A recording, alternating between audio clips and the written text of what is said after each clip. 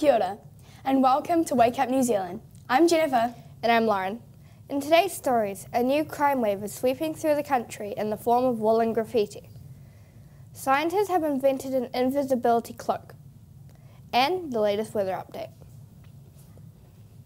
But first, if you think the world is getting more and more topsy-turvy, it turns out you're right. Builders in Germany have built an upside-down house which rests on its roof.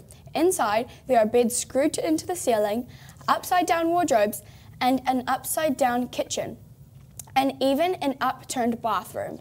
We cross now to our reporter, Bethany. Thanks. I'm here with the owner of the house, Ashley. Hi, Ashley. What made you decide to build this house? Well, I saw everybody else's houses the right way around, and so I decided to make mine upside down. Fair enough. What's your favourite thing about living in a house that's completely upside down? When I go to wash my hands, it just makes the roof a water slide. What are some challenges of living in that house? Cooking, because when I flip my pancakes and stuff, it goes on the roof. Sleeping, I have to duct tape myself to the bed, and taking a dump. Well, thank you so much for your time. Back to you, Jennifer and Lauren. Now for a story that is truly out of sight. Scientists in Europe have created an invisibility cloak, which can hide objects by bending light waves.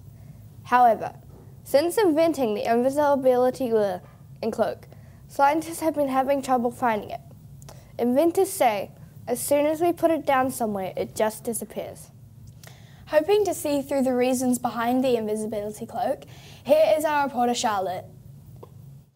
Hi, I'm Charlotte, and with me is Ashley, the scientist behind the invisibility cloak. So, what has made you want to invent the invisibility cloak? So, when I was little, my siblings always used to take my stuff, so I made a prototype of a mini invisibility cloak, and I used it to cover up my stuff so no one could take it.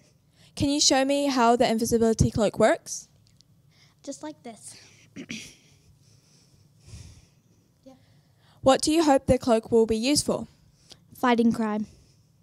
Well, that makes things clear. Thanks for joining us. Back to you in the studio.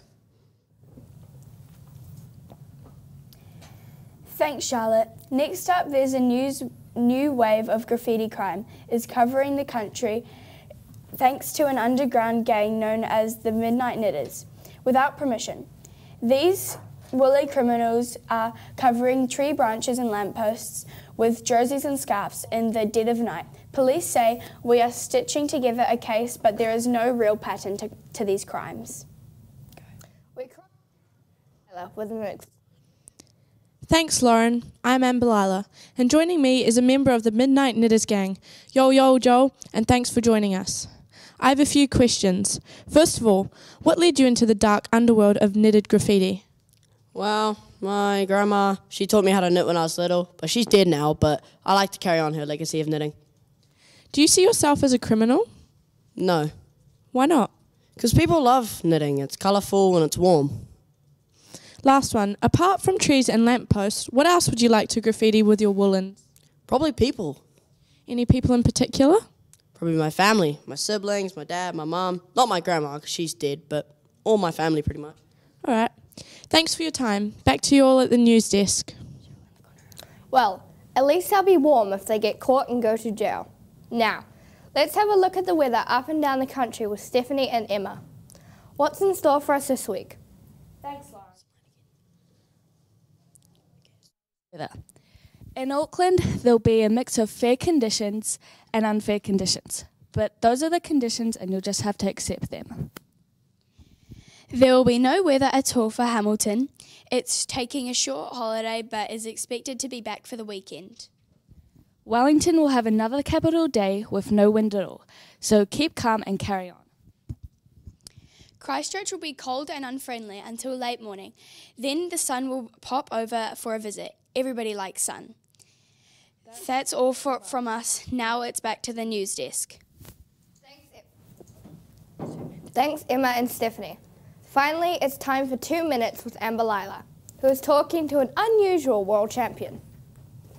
Over to you, Amber. Hello and welcome to 2 Minutes with me, Amber Lila. Joining me today are Bethany and Joel, who have just been crowned the world's greatest liars. Hi guys, what are the most outrageous lies you've ever told? Well, mine is that Mr. Scamp is my favourite teacher. And yours? That my name is Bethany. Do you lie all the time, or is it just when you're competing? We don't lie at all. Never. Never. Never. You're lying to me right now? No. Of course not. No. Sure? Yeah. No. All right, that's all from me. Thanks for joining me. I'm Amber Lila, back to the news desk. Well, that's all we have time for. We hope you've enjoyed today's show. Thank you all for watching, and we'll see you again next time. Until then, I'm Lauren. And I'm Jennifer for Wake Up New Zealand. Goodbye. Goodbye.